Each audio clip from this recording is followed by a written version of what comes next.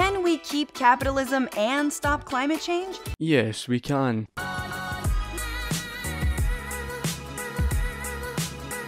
My argument on climate change is that it's a time cycle. We on this planet Earth should look after our natural resources and look after the planet. There's no denying that fact, such as, for example, make better use of such plastic waste rather than seeing it going into the oceans and causing damage on our marine life, etc. And I think that is vitally important. But there are countless myths that are being spread around by these climate change alarmists. This is basically the whole argument for my video. It's based on anti-capitalism. I think an unfair criticism made of Marxists that all we care about is discussing the economy and kind of revolution and class struggles and things like that. But actually, as we've discussed over the course of this weekend, Marxism is a very broad set of ideas that looks at the broader, wider questions, and I think the environment obviously is one of the most important questions. It's the future of the planet and humanity. And in fact, I think we can apply a Marxist analysis to the question of the environment to help us understand really the problem and the solution. And actually the lessons we learn from actually looking at economic crises, from looking at the class struggles going on today, I think actually help us understand how to analyze and solve the environmental problems.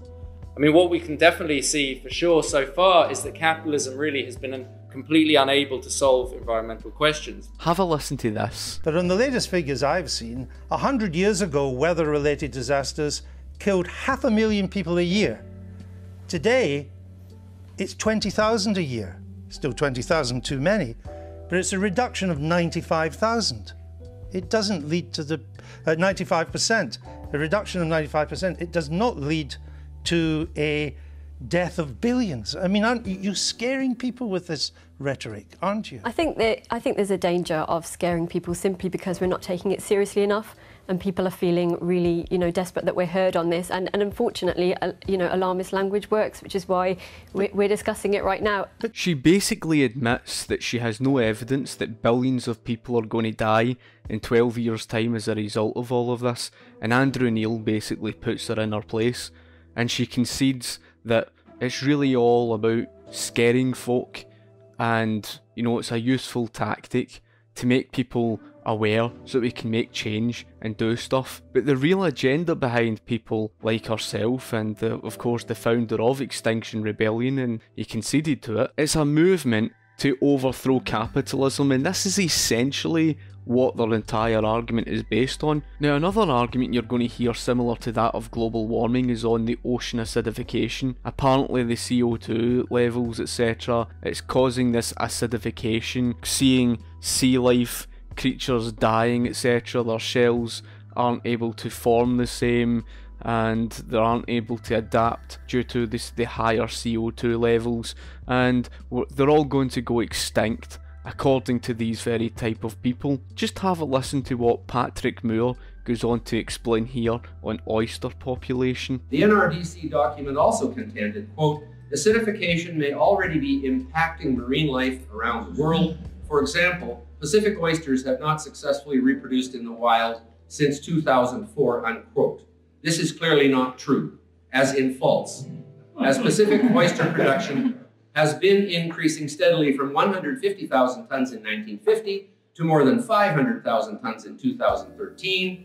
Even though most Pacific oysters are grown in aquaculture, the seed, or spat, for these operations is primarily harvested from wild breeding oysters. Patrick Moore goes on to explain that more than 500,000 years ago, CO2 levels were twice as high as they are today. Sea creatures of that time period, like the oysters, would merely harden their shells to adapt and change to the changing temperatures of the environment of that time period. There was no extinction. There's something that I want to show you adds up to everything. It contradicts their entire narrative. You can see that over 550 million years that there's been consistency. I can even show you more graph evidence that you can see even from the Roman period of history, when the Roman Empire was around. The Earth was hotter in that time period than it is today. And again, that evidence is abundantly clear. Joining us now, Phil McDuff, writer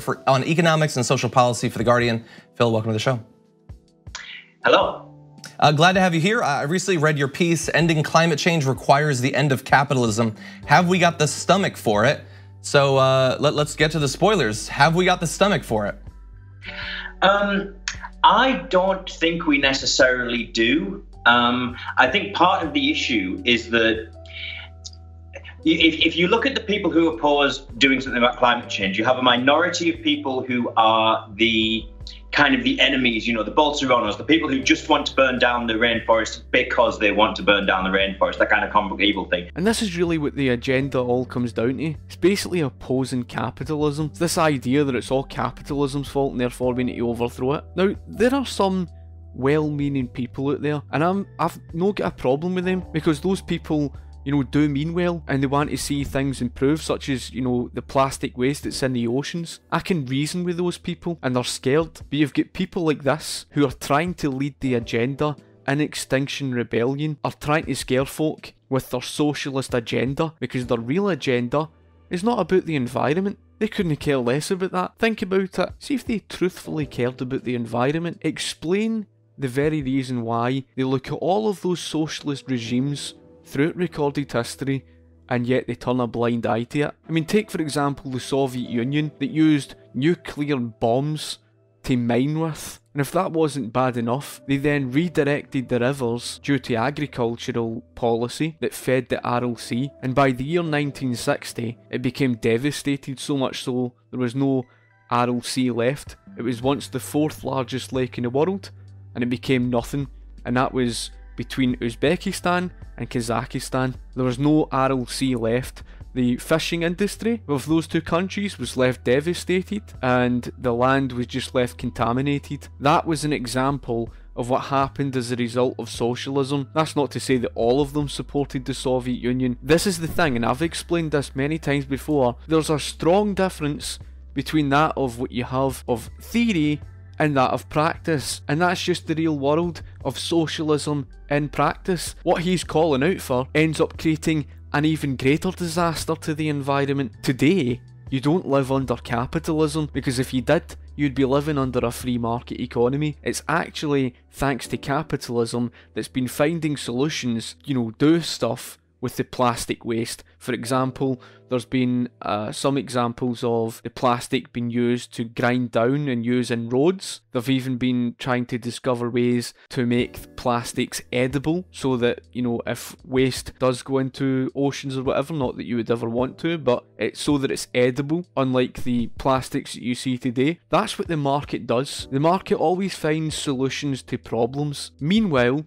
these people seem to think the solution is just overthrowing capitalism, because, and this is the funny part, folk, just have a listen to this guy. And I don't quite know how the fuck we're going to sort it out, okay? So I'm going to give you some ideas about what Extinction Rebellion is doing and what I think, and then afterwards, hopefully you'll be relieved to know we're not going to have a Q&A, right? Because as I've been trying to say to people around the country, the days of Q&As are over, right? If you want to discuss with me whether it's 1.1 degrees centigrade or 1.13 or whatever, if you've got all those technical questions, you can. I'm here all day. You can come and discuss, you know, climate sensitivity.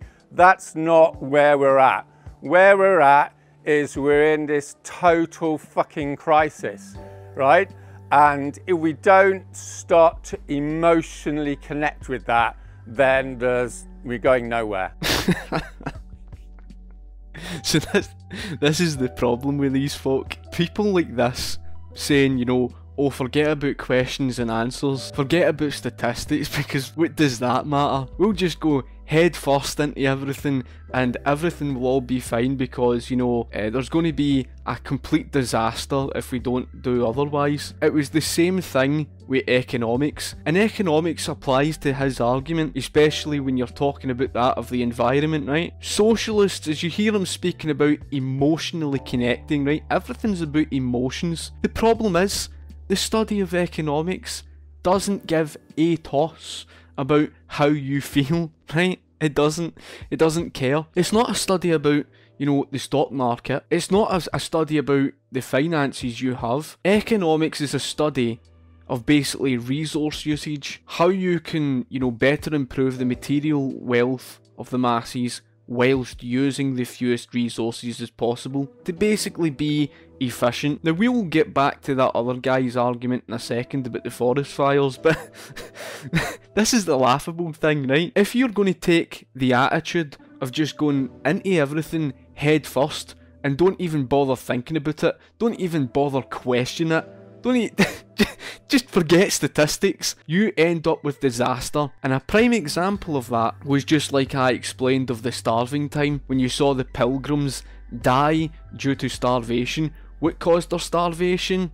Communal ownership of property. In other words, the absence of secure private property rights. That's the reason why, folk, the enclosure movement came around. That's why the periodical famines had came to an end, because of the enclosure movement, because of the private ownership of land. So what's he arguing for? In the 20th century, we saw the disaster of what happened as a result of the centralisation of agriculture. In 1929, when, you know, the centralised agriculture and millions died of starvation, that wasn't bad enough. You saw it in China. In 1960, more than about 40 million odd people had died due to starvation. It's all well saying, you know, on one hand, okay, we're going to overthrow capitalism. Right, so you're going to overthrow capitalism. Then what? Most of the 70 million people living in Great Britain dying of starvation? These people are so dangerously stupid, it's unreal. He's basically saying to you, you know something? Forget facts, forget statistics. My feelings matter more than anything you could provide me with. My feelings matter more than any statistics that you can throw at me. You know, so basically, forget all the evidence that you fling at me about global warming, because my feelings matter more than people's own lives at risk. That's honestly what he's trying to say. If we just go back to that of the other argument, where the guy mentions about that of the forest fires, what he's basically trying to say is that it was all because of mankind. We were the ones that caused it. Oh, we're all evil. There's been forest fires over decades, and that's been something of a continuous cycle. That doesn't necessarily mean to say that it was mankind that caused it.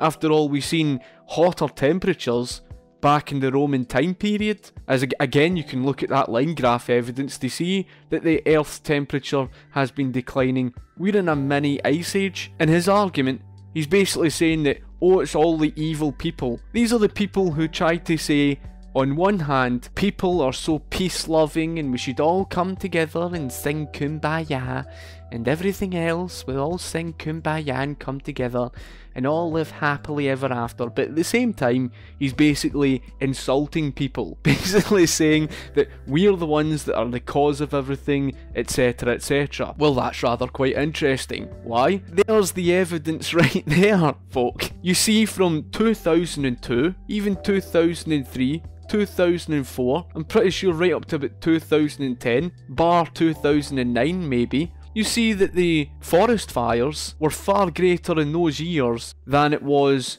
in 2019. Yet they're basing their argument off of recent forest fires in 2019. There's been a decline. Here's another line graph that you can see that basically shows you from this over a longer time period that things aren't quite made out as what these people try to make out to be. If these people ever had it their way, your life would be misery. No one denies that, of course, when there's forest fires, there's a problem, and that we must look after our environment and we must, you know, seek to grow more trees. And I'm all for these, you know, organisations, these charities, etc., and even things like that of the Forestry Commission seeking to grow and enhance our environment in such a way that, you know, I'm all for that. But this idea to just blame mankind when it's been a time cycle for, you know, century after century after millennia, that's the laughable part.